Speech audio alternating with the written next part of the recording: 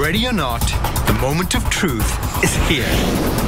Having abundant energy in the future requires critical choices today. And energy pioneers are turning challenge into opportunity. Liquid gold made right here in this country.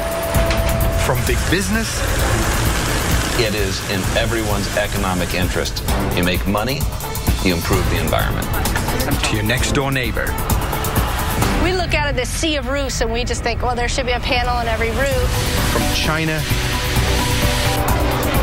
to the U.S. military, some surprising new players are leading the charge. I'm M. Sanjan, and the race to power our future starts now.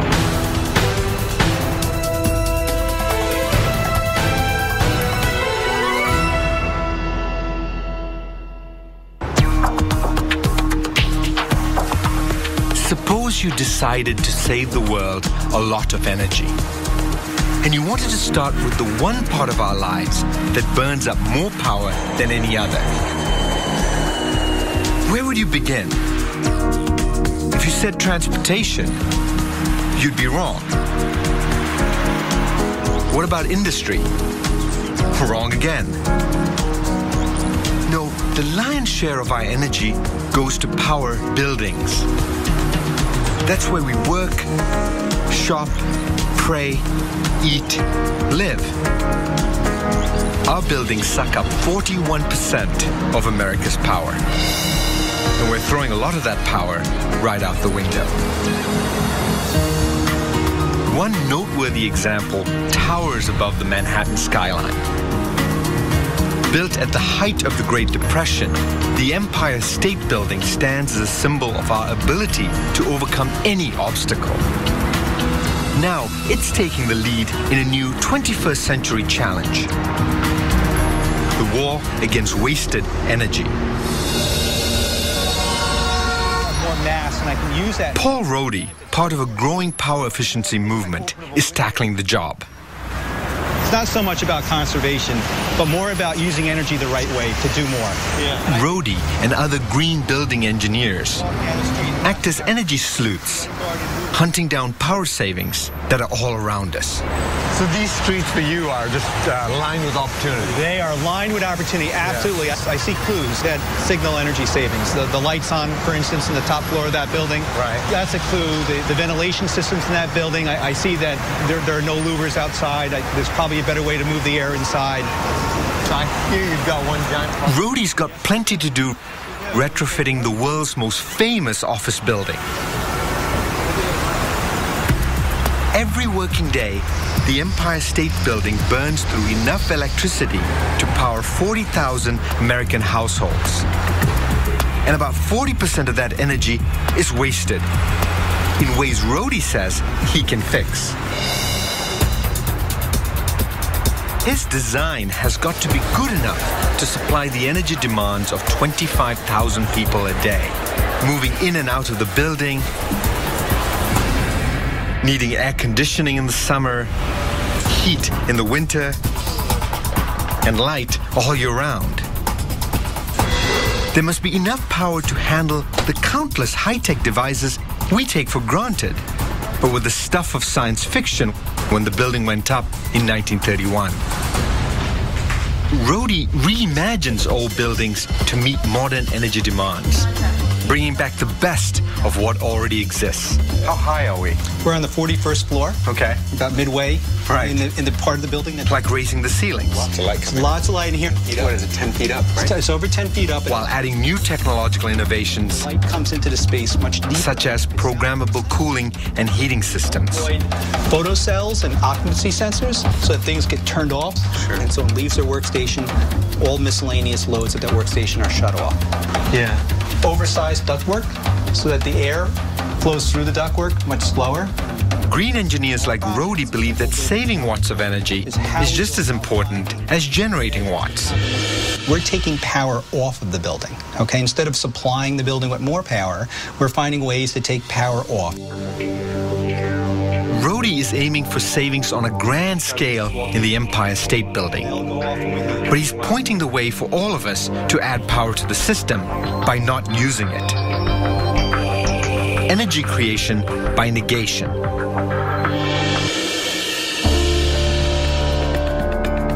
It's the one action we can all take in our daily lives to contribute to the solution. Turning off a light keeps coal in the ground. Leaving a car at home boosts oil reserves. Taking a shorter shower expands the natural gas supply. Easy and obvious fixes. What conservationists call low-hanging fruit. Apply Rhodey's more aggressive methods to conserve energy across Manhattan, and the energy savings would power nearly half the households on the island. Retrofit all U.S. commercial buildings, and you could provide electricity to the entire state of New York or the country of France. Empire State Building principal owner Anthony Malkin, a born and bred New York real estate man, is shelling out $20 million for Rhodey's retrofit.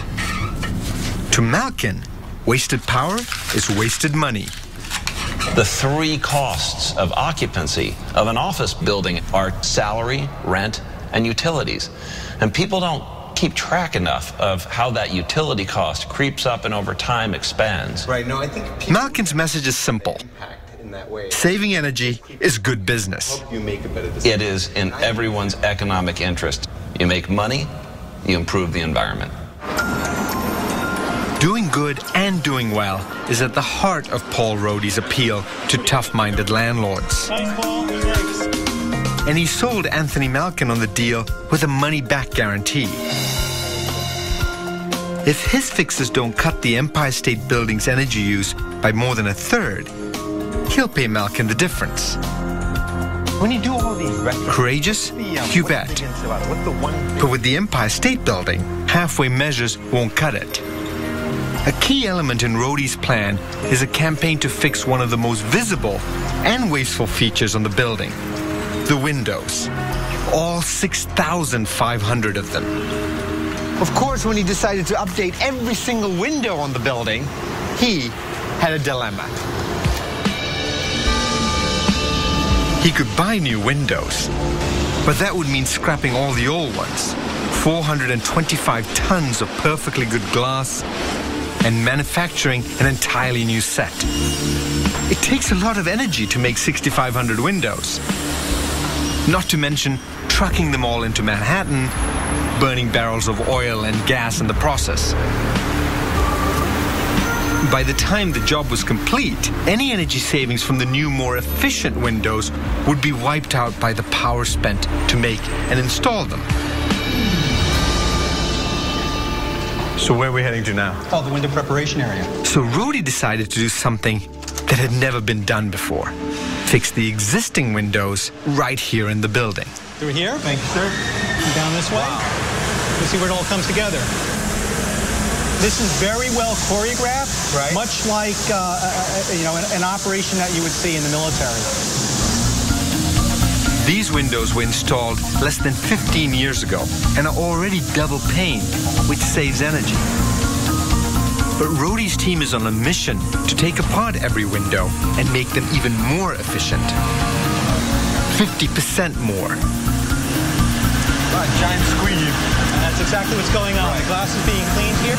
Each window will be cleaned, inspected, looking for flaws and imperfections in the glass, and fitted with a special solar film that lets in light while blocking heat. It's basically this stuff, right?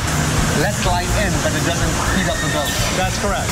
So you're lowering your air conditioning. We're lowering our air conditioning bill, and we're also actually lowering our lighting bill because we're using that light to see with. Of course. But what's amazing is you're refurbishing the windows. That's the point. That is the point. The greenest building is one that's already built.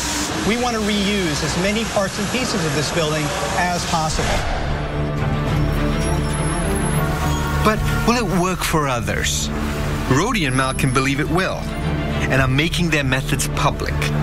They're banking on succeeding in one of the world's best-loved buildings and proving to others that good energy policy is good business. It's funny, you know, you're looking at 4 or 5 of our buildings over my shoulder in the New York City below. And when we first conducted these conversations, I suggested a building down there between 35th and 36th Street on Broadway. And they said, you know, if we succeed with that, no one will care.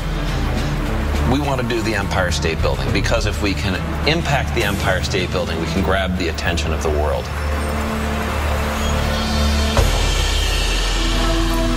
If we're going to solve the energy problem, we'll have to pay attention to the risk takers showing us the way.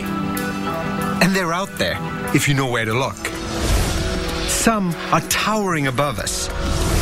Others live right down the street. It's an energy revolution that could be coming soon to a neighborhood near you.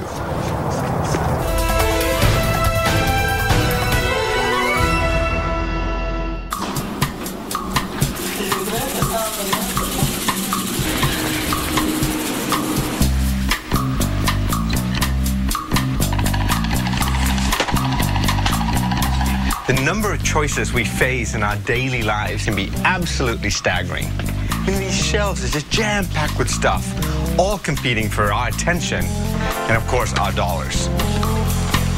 And the products promoting themselves as good for the environment keep growing in number and variety. Decisions confront us from all sides, boggling our minds. Incandescent or fluorescent, gas or electric, paper or plastic, cage-free or free range. The constant barrage of choices can paralyze even the savviest and most well-meaning of shoppers. It's no wonder so many simply throw up their arms and give up even trying to make a difference.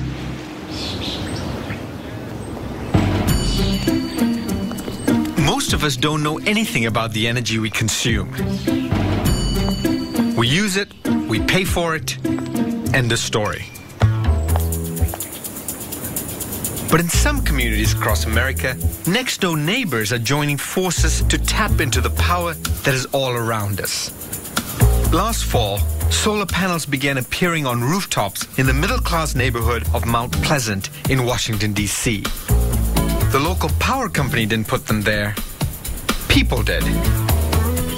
It took 3 years of sweat, persistence, and teamwork by the Mount Pleasant Solar Co-op, a volunteer community organization, to get the panels in place. Drop it in, it's getting hot.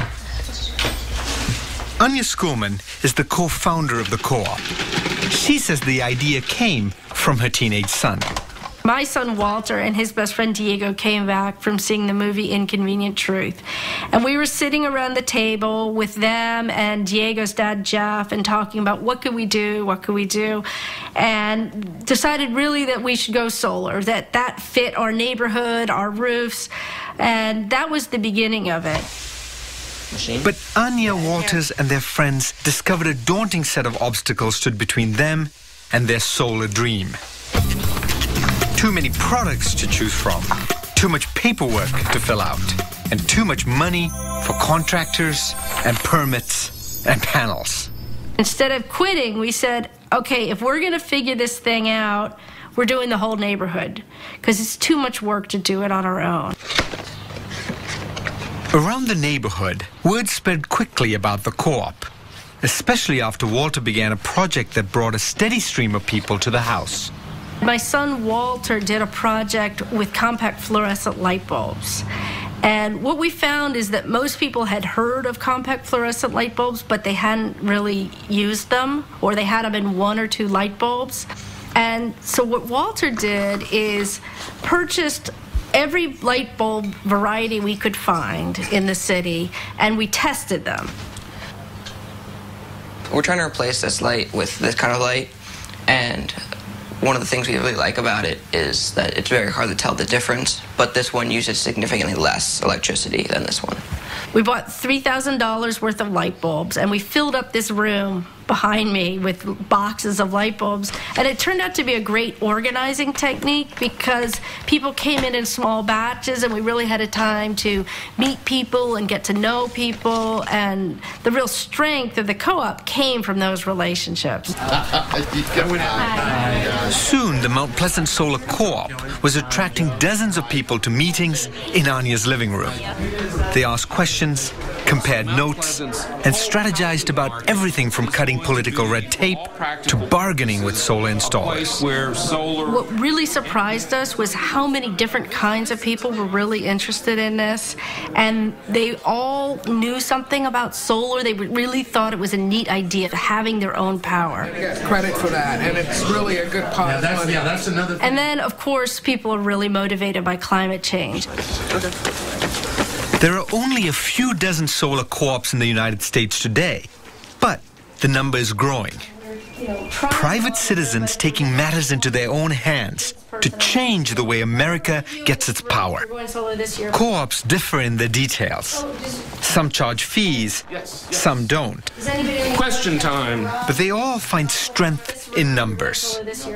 Finding the right panels at better prices. Arguing with local utilities for high-tech metering systems.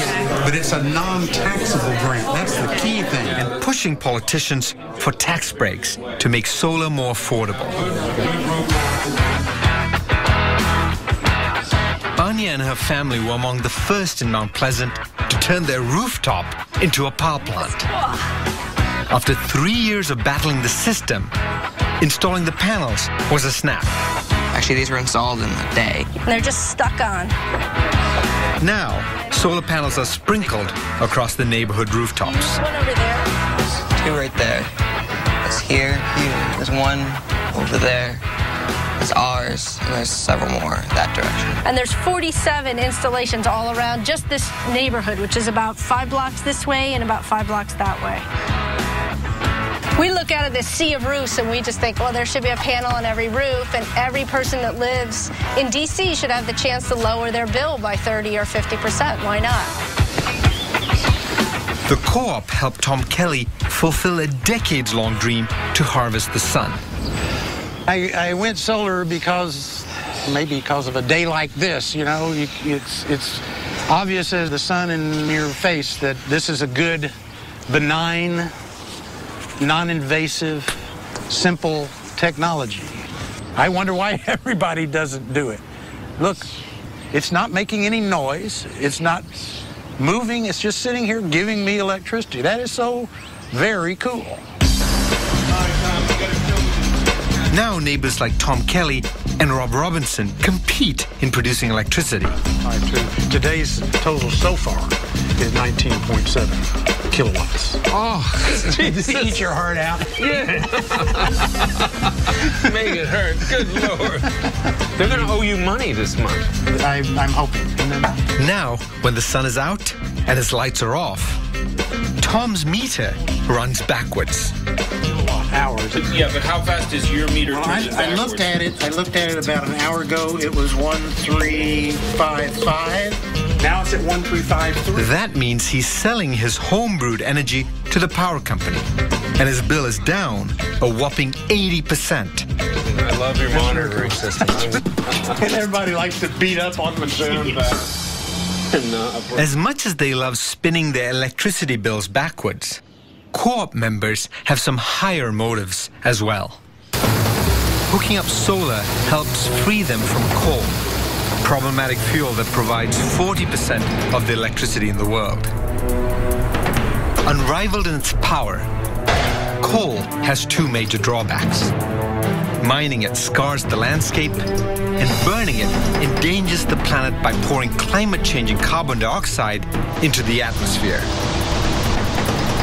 40% of the CO2 pumped into the air comes from burning coal. At 1 p.m., I was... A number Kelly and other co-op members are happy to bring down.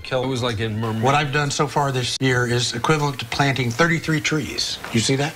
Yes, I do. And I've reduced my carbon footprint by 3,017 pounds. Now, I don't know exactly what that means, but I feel good about it. There's a mountaintop in West Virginia that's building a monument to you. Yeah, So why is solar power providing less than 1% of U.S. electricity? No surprise here. Money. Technology continues to cut the price of materials dramatically. But in the U.S., solar is still 3 times more expensive than coal. It costs about $20,000 to install even a small rooftop array. But things are changing. Government tax breaks are bringing solar within range of the middle class. Most arrays will now pay for themselves in 5 to 10 years and keep on generating power for 30. But getting away from coal is never going to be easy. The whole system in the United States is set up for a different kind of energy right now, a different kind of delivery. And it's really, there's no silver bullet. It's a gradual chipping away. You need a new regulation here, you need a new kind of machine there, and it's that constant being on top of how to make the implementation easier, more practical, cheaper. Breaking with the norm takes courage, a willingness to gamble. But with energy, standing still may be the riskiest play of all. Especially when other countries are zooming ahead of the US.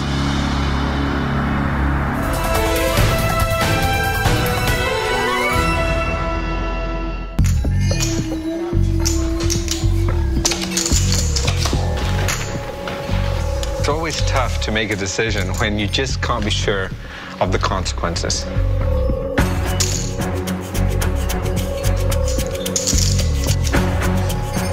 Energy choices often involve laying out money in advance. I mean, essentially betting on some future benefit delivered down the line. The key players at the energy table: big business, government, banks, lay out billions of dollars every year, hoping for a payoff. The power game is changing. In 2009, for the first time, the amount of money laid down on renewable energy investments was more than the cash funneled into fossil fuels. And some countries are betting the house that this trend will continue. They believe that renewable energy is not only a good way to save the planet, it's also a great way to create new jobs. Take the solar power industry. Making and installing solar energy systems employs over 750,000 workers globally. One of the world's high-tech hubs for solar panel research is still in the US, Silicon Valley, California. These days, the money and the silicon that greased the internet boom is migrating towards clean energy products. Applied Materials, the world's largest supplier of machines that make computer chips, now leads the world in a growing new market: machines that make solar panels. But most of their billion-dollar business is overseas. So, Mike, what are we seeing out here? Well, what we're seeing is an array of solar cells. CEO Mike Splinter worries that other countries are beating the U.S. to a valuable new market. Producing electromachines. 75% of the solar panel making machines go to Chinese companies. They help make. 5 years ago, China made about 5% of the solar panels. This year, they'll make almost 50%. Sort of all the global solar panels on the planet? Yes. Half of them are going to be made in China? Yes. And that switchover just happened in the last few years. So does that really worry you? As an American, it certainly worries me. I think this is the biggest opportunity, the biggest market that we're going to see in this century. And that creates a huge opportunity for jobs to be created. If all those jobs go someplace else, we're just trading our energy dependence from Saudi Arabia and the Middle East to China or other countries that are going to really make the investment to produce renewable energy. China is pumping $34 billion a year into clean technologies, nearly double what the U.S. commits. At the very top level, China has undergone a shift in the way they think about environment. Peggy Liu heads a think tank studying China's energy policies. In the last 3 years, we have really undergone somewhat of a green revolution in terms of attitude, in terms of mentality. That green revolution is creating a lot of jobs, funded by government money. And when it comes to rolling out green energy goods, China's ambitions are clear. They want to lead the market in products needed to save the planet. Things like vacuum tubes that use solar power to heat water. 95% of all solar thermal tubes are made in China. About a third of them will be shipped around the world. But most will stay right here, becoming part of China's own push to use renewable energy at home. These water heaters are going up in the city of Dezhou, nearly 200 miles south of Beijing. Dezhou is a city undergoing a complete transformation. From sleepy outpost to new solar city. A living showcase for the country's determination to go green. In China, the industry is being led by government policy from up above. So it's really China's central government that has said this is a priority. We must do this. The government spent $10 million installing solar-powered streetlights in Dezhou. Over 80% of the buildings in town have solar water heaters. And some 800,000 workers in the area, 1 in 3, have jobs in the solar industry.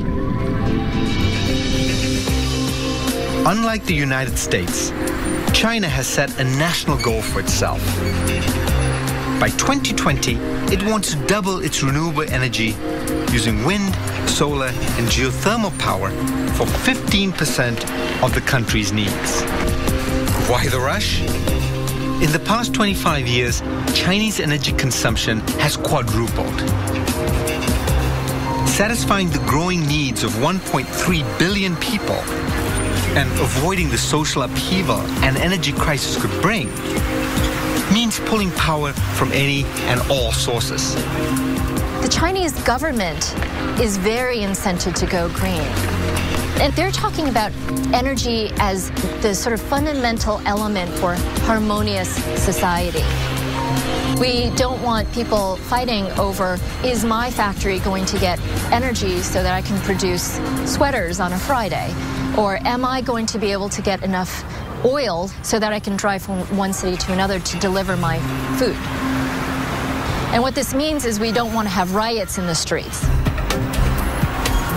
In the race to free the world from its addiction to oil, no breakthrough has proven more difficult to achieve than the invention of an affordable and practical electric car. It's a global contest, a kind of engineering Olympics. China's entry? The BYD, short for Build Your Dream. Germany's got the BMW Mini E. Nissan in Japan is sprouting the Leaf.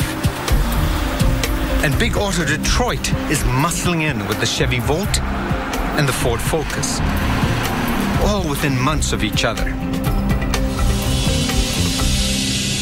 The big corporations are getting a run for their money from smaller, more flexible innovators determined to put their products on the road. This car will meet... Kevin Zinger is an entrepreneur who's teaming up with China to produce his own American electric car. It charges with a simple 220 household plug. Zinger's got one parked in his Los Angeles driveway. This is it, huh? This is the Coda sedan that's going to be coming out in California at the end of this year.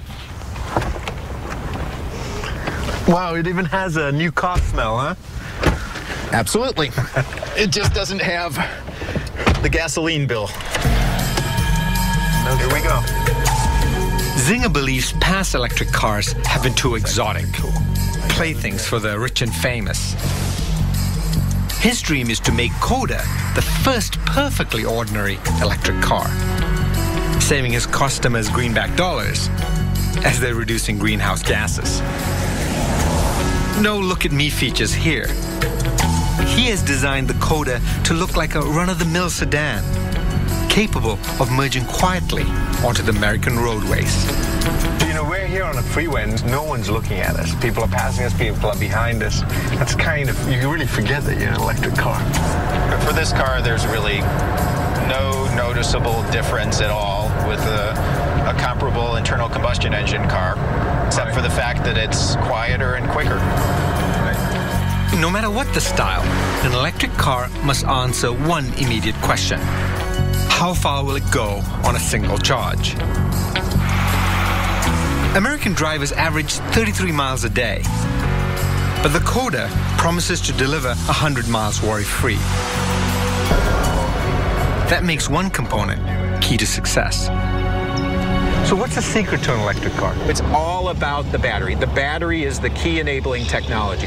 The battery, safe, reliable, affordable battery system equals safe, reliable, affordable, all-electric car. That's the fundamental equation.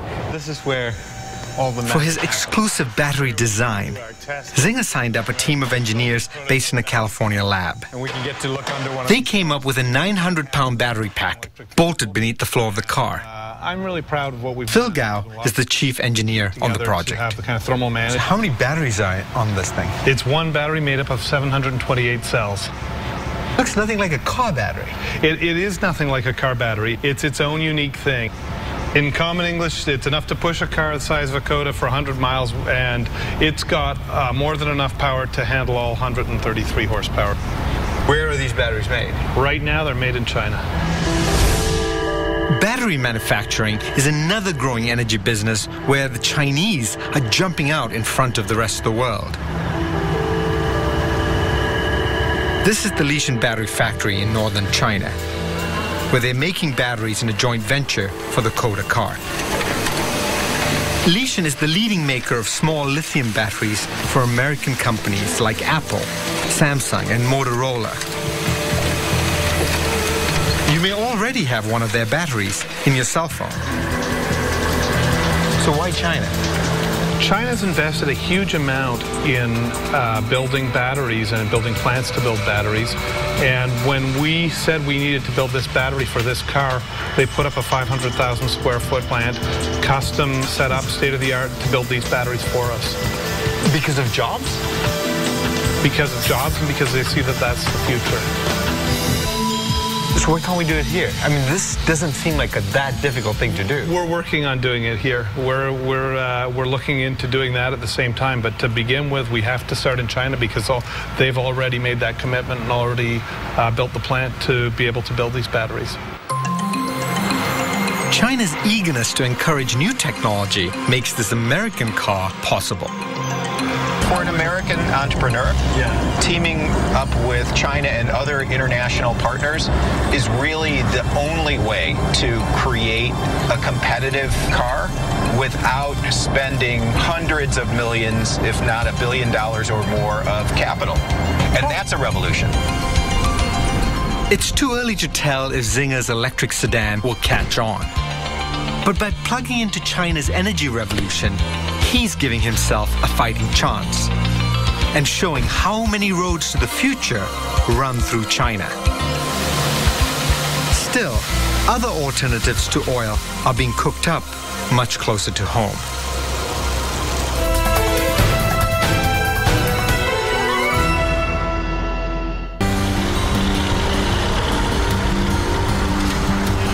Jimmy Martin is a man in the middle of his own personal energy crisis.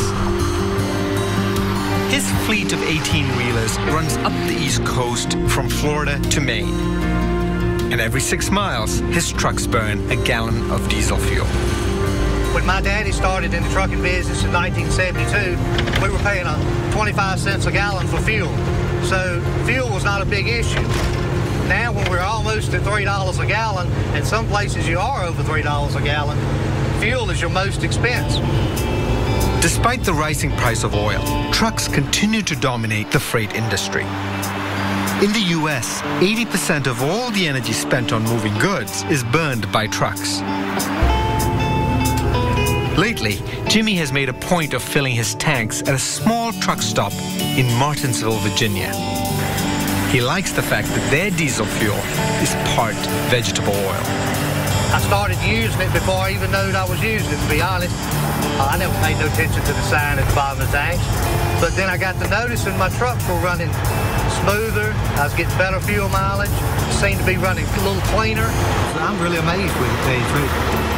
How about your engine? Have you seen any difference in the... Dean Price, the owner of the Red Birch truck stop, believes that biofuels hold the key to the future. My trucks don't really use any oil. He was first inspired by an energy blast of a different kind. Hurricane Katrina. Katrina swept through the Gulf in the summer of 2005 with the force of an atomic bomb, ripping right through the heart of U.S. oil fields in the Gulf of Mexico. The storm damaged or destroyed 30 oil platforms, disrupting a quarter of all U.S. oil production, and sent an economic shockwave across the entire nation. Dean Price remembers it well. It was August the 30th of 2005. It hit on a Monday. By Friday, this truck stop had run out of fuel. So it was sort of my come to Jesus moment when I sort of realized how dependent not only my business, but this country was on foreign oil.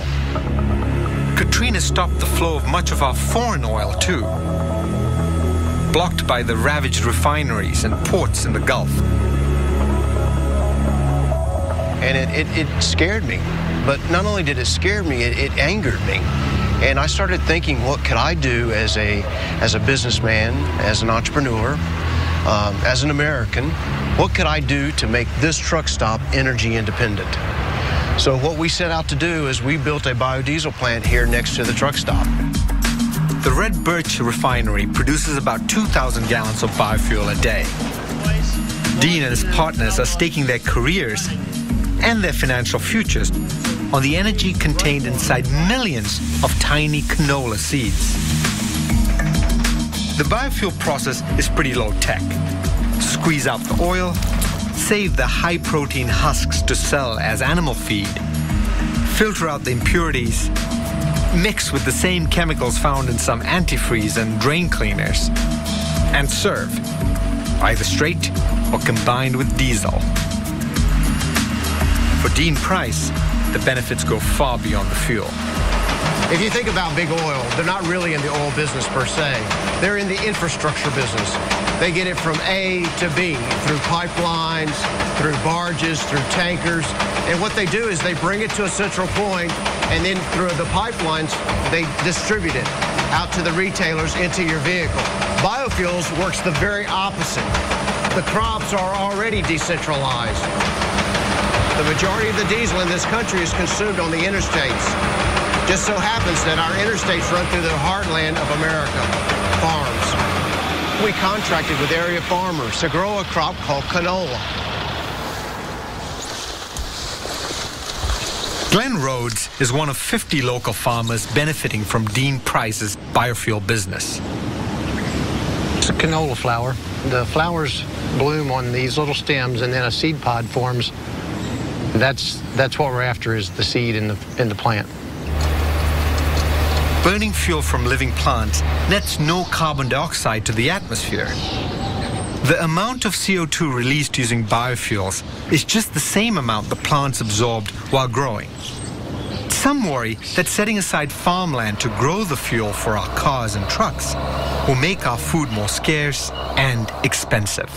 But canola biofuels compete less with food crops than corn-based products like ethanol.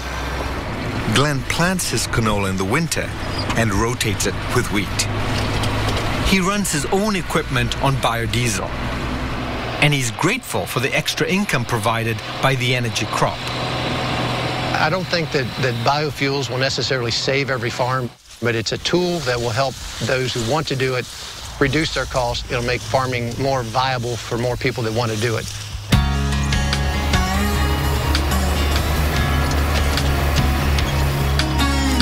If the drip of oil in Dean Price's shed represents the future, it seems like it has a long way to go. Biofuels make up barely 5% of our energy needs, even when you count corn ethanol. And there's some powerful companies protecting their turf. We're competing against Exxon. We're competing against Shell. It's ADM and Cargill. These are some of the biggest names in the world as far as business goes. And here's Red Birch Energy, a little podunk biodiesel manufacturing outfit that can compete with them. I hope he does real good at it, because if he can go at it, maybe some of these other truck stops will get the hint and they'll start doing it, because biodiesel's kind of a hard thing to find. But Dean feels if he can hang on, the rest of the world will eventually come around.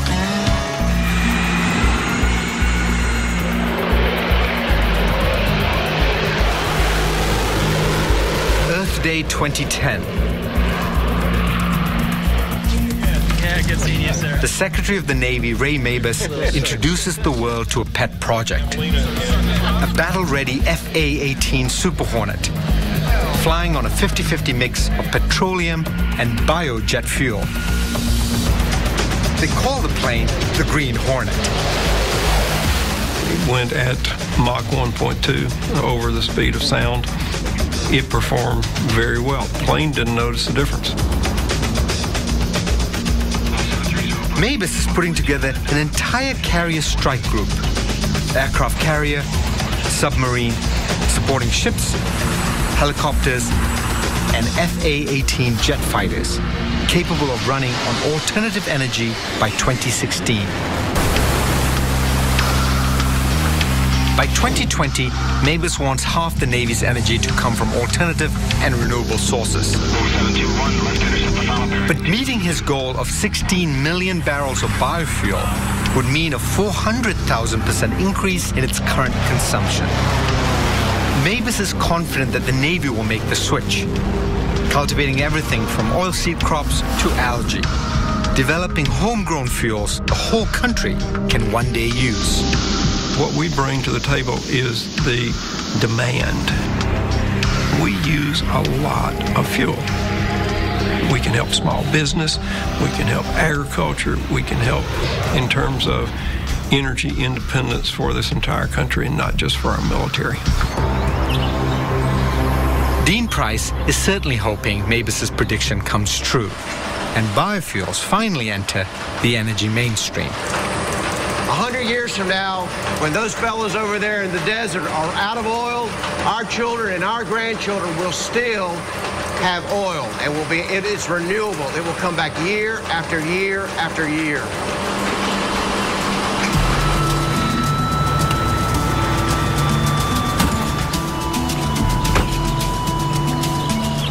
The choices we make about energy today will shape our future in ways both big and small. Right now, we are making decisions about how we use energy that will determine the quality of our lives, the security of our country, and the health of our planet. There may be no single answer to all our needs, but by conserving what we have, creating new resources, and changing the way we think about power, it can work. It's an adventure unlike any other in history, involving the entire world. And it comes at a time when we have the opportunity and knowledge to determine how we power our future.